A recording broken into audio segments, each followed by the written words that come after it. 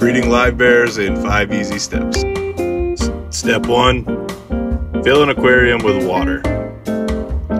Step 2, cycle your aquarium with either some fish food, a fish in cycle, which is a little bit dangerous, or some sort of media or something from another established tank to get you the good bacteria you're looking for.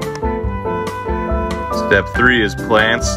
Lots and lots and lots of plants, whether they're real or fake, and you can even make your own out of just yarn or fabric or whatever looks like a real plant. Step 4 is to feed the holy crap out of them and keep their water clean with water changes. Step 5 is to watch and wait for the population to explode. Follow along for more fish stuff.